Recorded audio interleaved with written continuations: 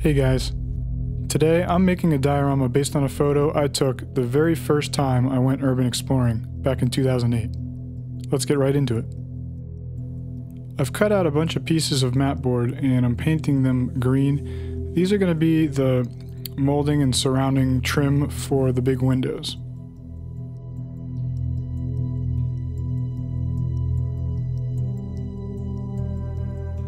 And now I'm taking the first 3D printed window piece that I've painted already, and I'm gluing that into the wall so that I can start working on the air conditioning unit side.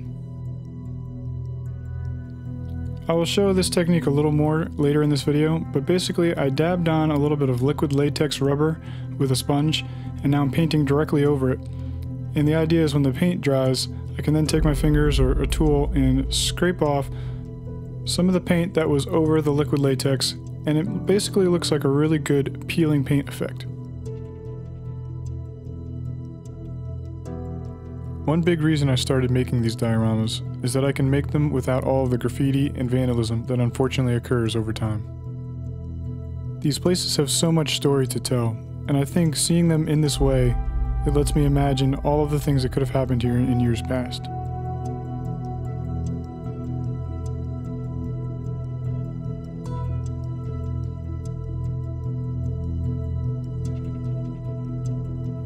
I've shown this process in a few of my other videos. I basically take small glass microscope slide covers, and I cut them with a tungsten carbide tip scriber, and then I place them onto the window with super glue or some other glue, and sometimes break the pieces to get a broken glass effect. This is a really realistic effect for windows as these slide covers are so thin, and they look great when broken. Here's the liquid latex rubber technique again. You can see I'm just blotting it on with a sponge or some kind of foam brush, and then almost immediately I'm just painting right over it, not with a brush because I don't want brush strokes, but another foam brush, and you basically let it dry and then you can rub it off with your fingers and it looks great for peeling paint.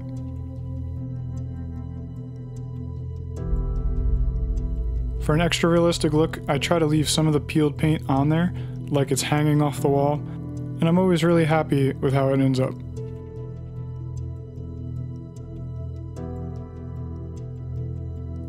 Now I'm just using my usual ground up pastels and pigment powders to start dirtying up the wall and windows.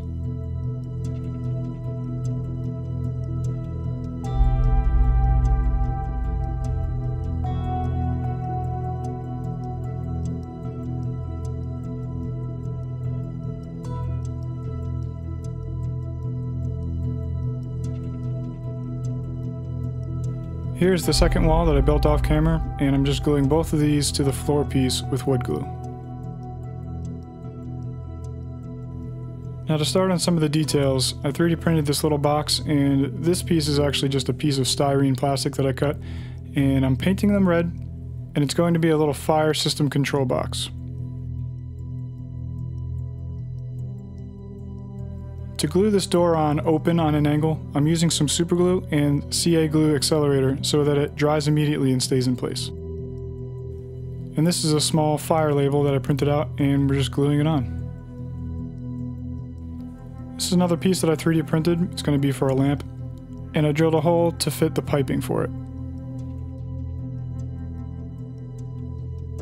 And here's the piping for the firebox. In the original photo, there was a small raised section of concrete that had some rebar sticking out. There probably used to be some kind of machinery there. So I'm trying to recreate that by drilling some holes into this piece and putting some small pieces of piping, and then I'll paint them to look rusty and old.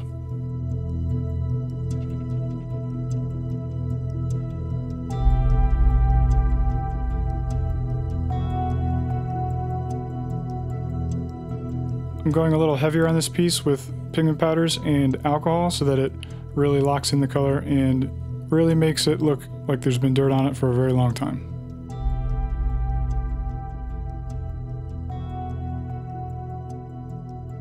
Now I've laid down my tile grout, and I'm spraying some diluted alcohol and then dropping some watered down Mod Podge to seal it all in. Adding little pieces of broken wood, extra dirt, different colors of dirt, all of this just helps add to the realism. Now onto the vines. I'm using a couple different types of vines here. All of these in this video were purchased from Diorama Recipe. They have very, very awesome realistic looking foliage, trees, grasses, and vines. This video is not sponsored by them, I just really love their products, and I'll link them in the description. But here you can see these are a different type of vine. They came with these small foam pieces separate, and I'm just basically gluing them on the way I want, and they're going to give a great bit of variety next to the other type of vines.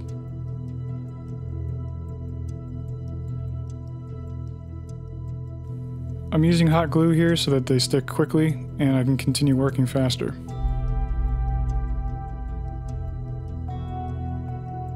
This building used to be the original laundry building, and when I went in, the light was coming through the windows and pooling in just different areas and making every little plume of dust shine, and I just thought it was so interesting and beautiful to see something that's been left alone for so long, and now with nature taking back over.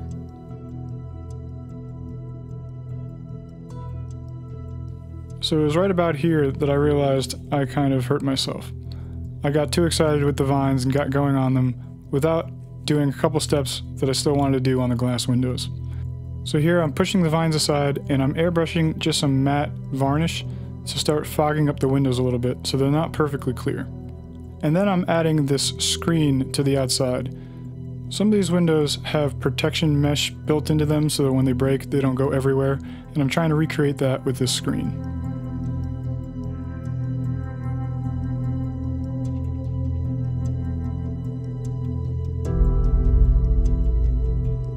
This part was definitely tedious with the vines in the way, but I also had to cut out the screen where the window was broken to keep it looking real.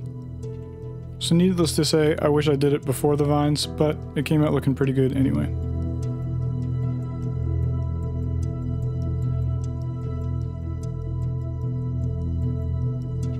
And I'm just holding this piece down so it glues in the right spot, and let's look at the finished shots.